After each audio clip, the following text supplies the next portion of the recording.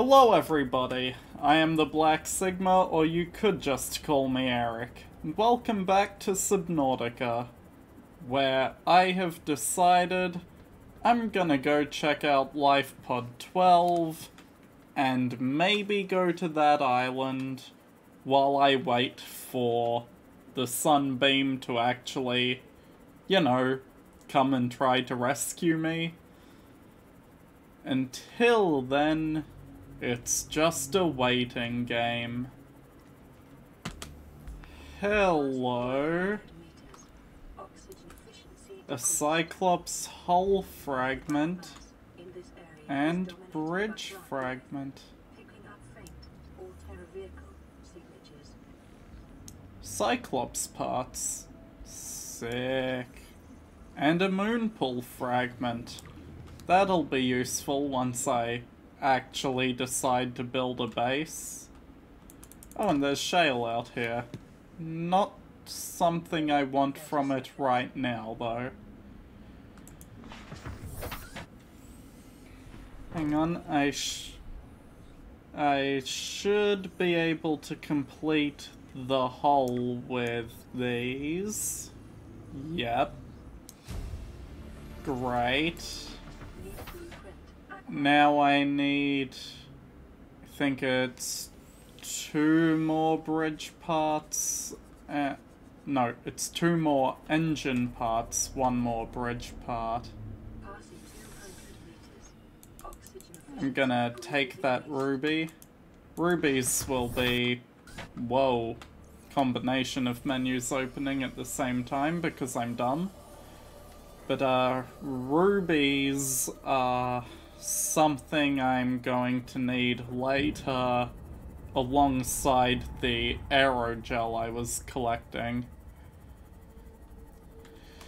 Because both of those are required to make actual aerogel. I was talking about the gel sacks when I said it before, but the making of aerogel is required in making the bigger vehicles that I need. There should be something else around here. It isn't normally just the data pad. It isn't normally just the data pad. Normally there's a blueprint or something around. I mean, there's the egg for the electric shark things we've seen swimming around, but I don't think that's... Oop. It's attacking me. Hello. Yeah, I'm just gonna leave. Oh, there he goes.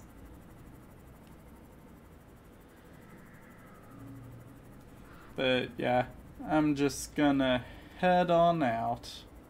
Who knows, maybe I'll find more Cyclops parts on my way out. I was joking. I was just joking. Sure. 2 out of 3 bridge. And another moon pool fragment. Okay, so now I have that. I'll have somewhere to park the Seamoth. Again, when I eventually get to building a base, which, you know, I'll want to visit that other island first, because it has a base I can get a lot of blueprints from.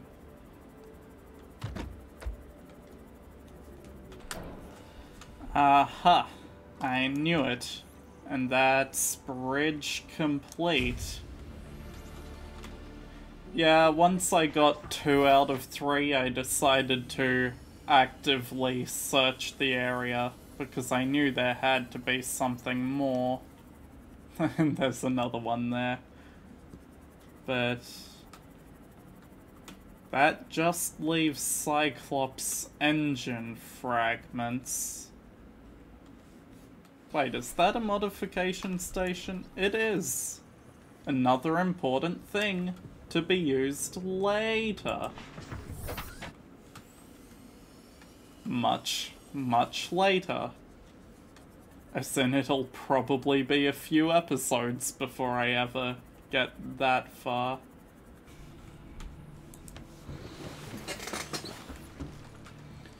Is that you, Sunbeam? This is Life Pod 4. Nope. We've landed close to the Aurora. I- Rotation device is active, but we've got some big old I've- fish in the water with us. I've already- We're gonna last. I've already Close to the crash site, found bring radiation that, protection. though. 4 out. I've all... Coordinates corrupted. Approximate transmission origin recorded to date. Yeah, I already found LifePod 4, thanks. Anyway, let's store those stalker teeth. Make an aerogel just so it takes up less space. And then... I could make some enameled glass, because that's a thing I also need for vehicles, and I picked up some stalker teeth on my way here. Stalker teeth, dropped by stalkers when they bite on either scrap metal or your sea moth. I just happened to find some sitting near a piece of scrap metal that a stalker was not near, but presumably there was one there at some point. That, or I was just blind and completely missed an obvious threat in my peripheral vision. That's possible.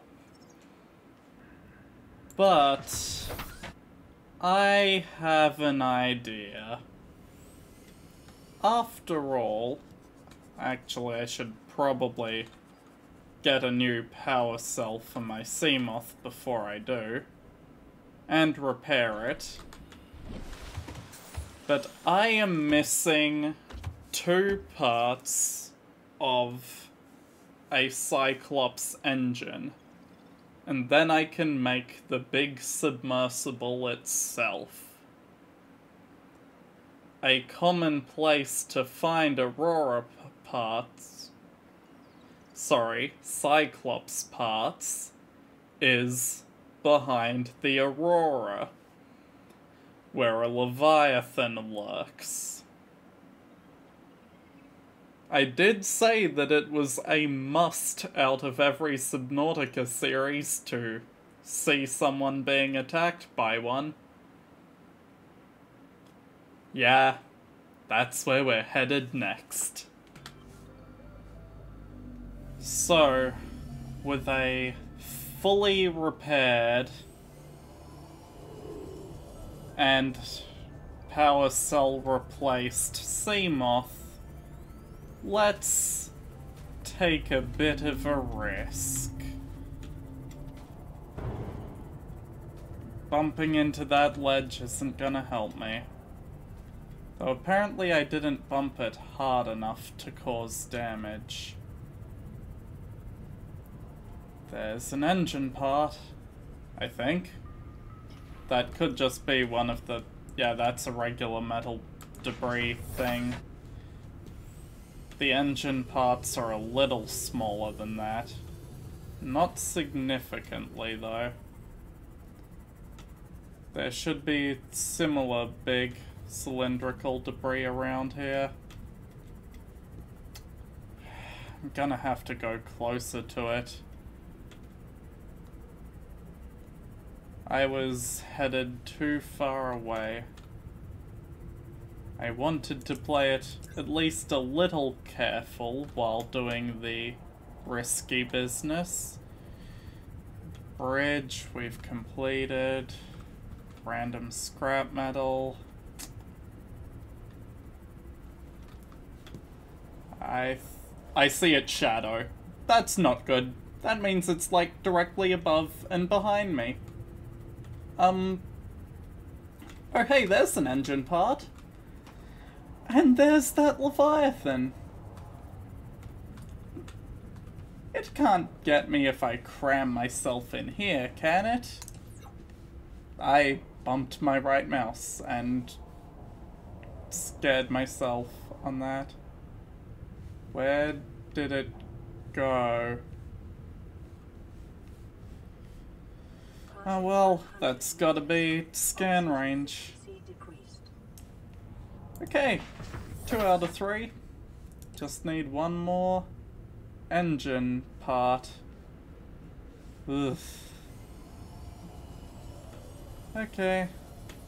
Just headed along the seafloor, trying to find the right thing. Look, there it is. That was surprisingly easy. Don't get eaten right now. Cool. I can make the full Cyclops. Acquired. As satisfying for me as it is that I just did that and I can just get out of here immediately. Like, immediately I can be out of the range of it. Oh. This was not the edge of the biome I thought it was. This is closer to the Aurora, actually.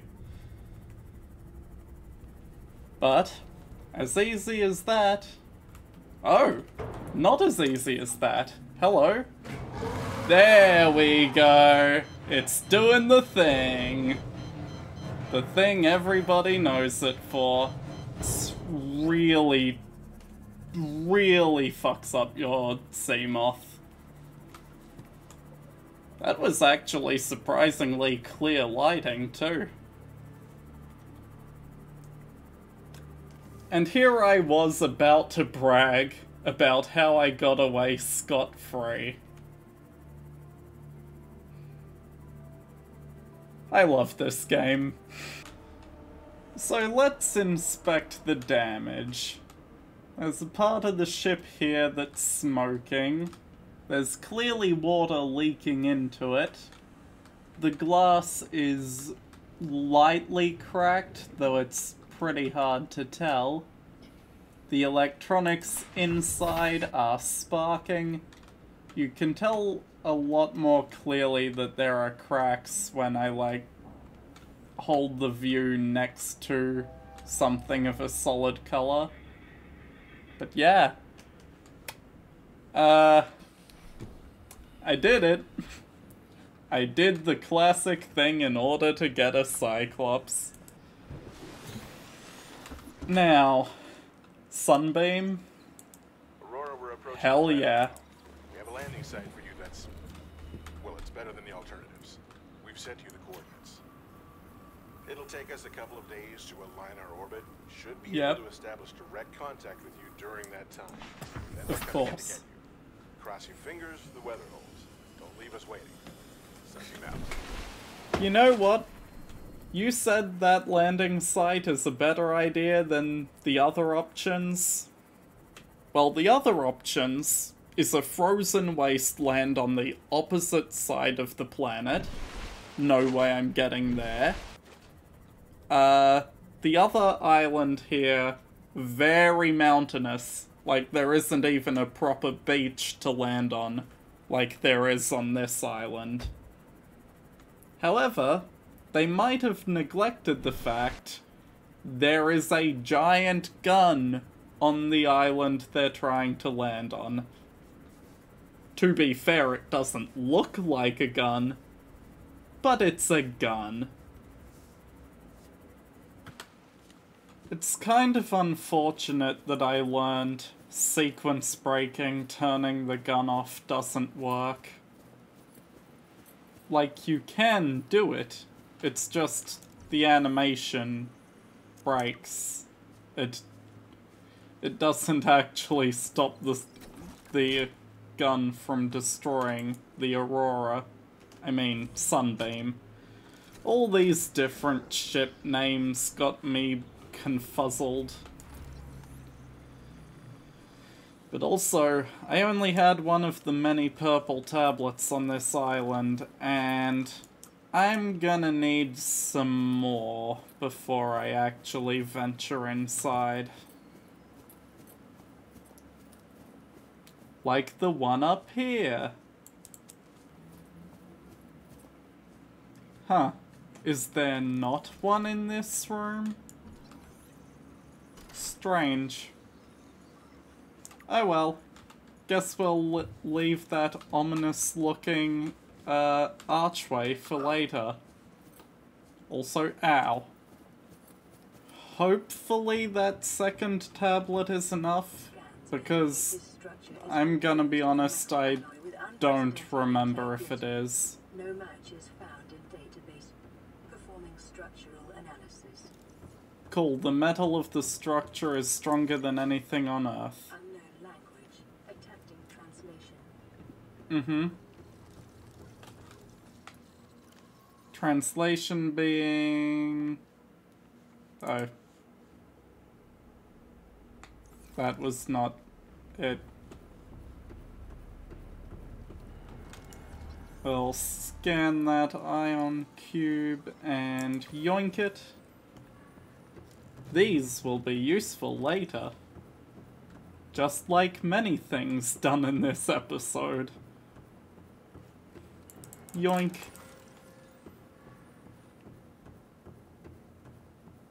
Yoink. Unknown language. Attempting translation.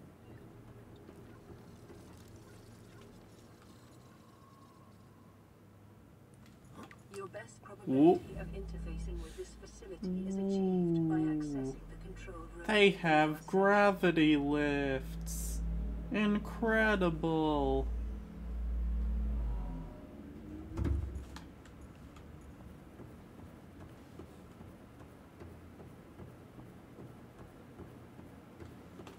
They also have a moon pool. I could have entered from this point, but I chose not to. For very non-specific reasons. A rifle.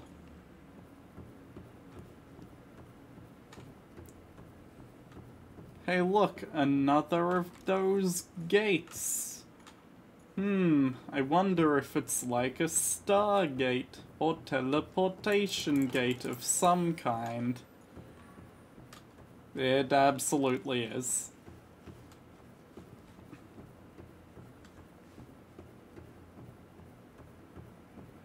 Alright, they do have another purple tablet inside. I always forget that one's there for some reason. Until I pick it up again. Then inevitably forget much later. That's a doomsday device? Contains enough potential energy to destroy the entire planet, along with most of the solar system. But it has malfunctioned. That's it. Gotta love a doomsday weapon that doesn't work. The facility's control room lies beyond this doorway. Well, how convenient I have a key for said door.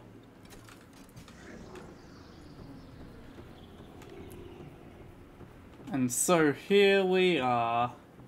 The control for the gun. Let me just, boop. What's up? Uh-oh. Ow. The control panel is broadcasting a message. Translation reads, warning, infected individuals may not disable this weapon. This planet is under quarantine. Quarantine, huh?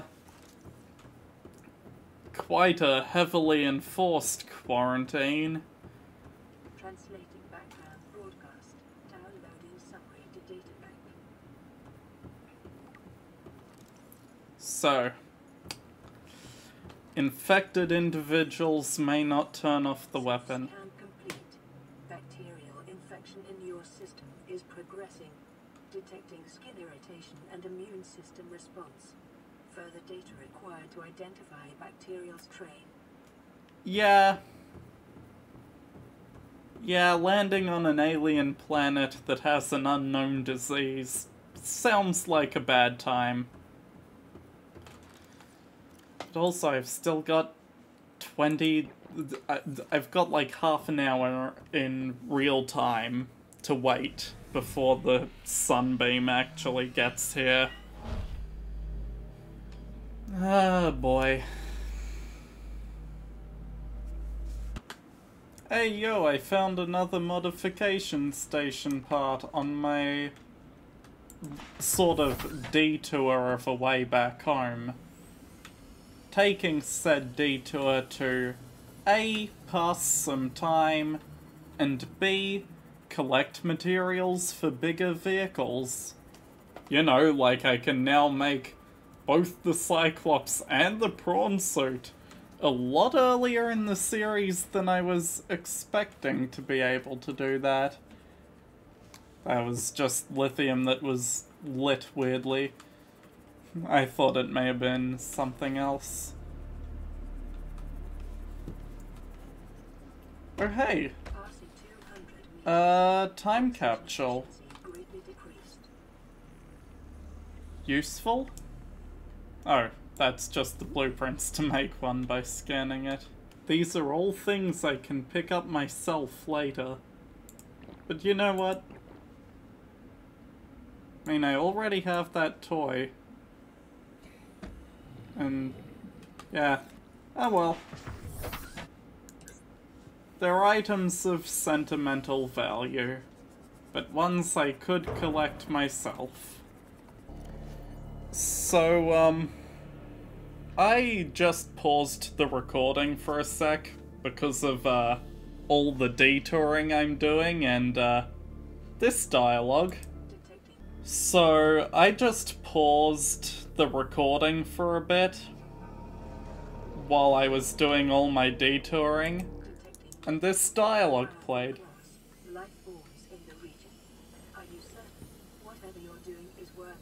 Detecting multiple Leviathan-class life forms in the region. Now, I know it's not referring to a Reaper Leviathan. It's referring to something much, much worse.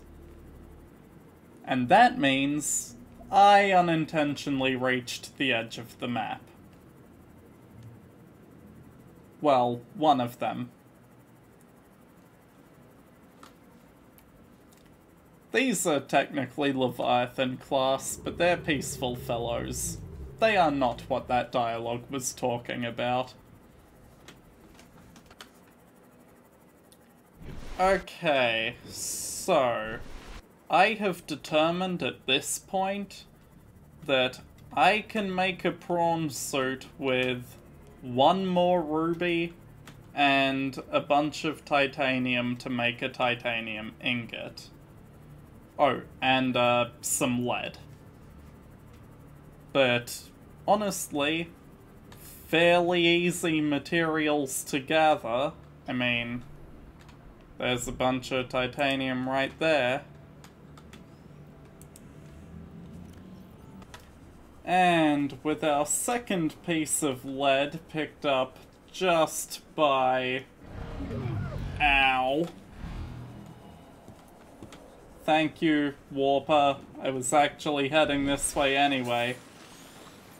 With our second piece of lead picked up, that means I only need a single ruby to make a prawn suit.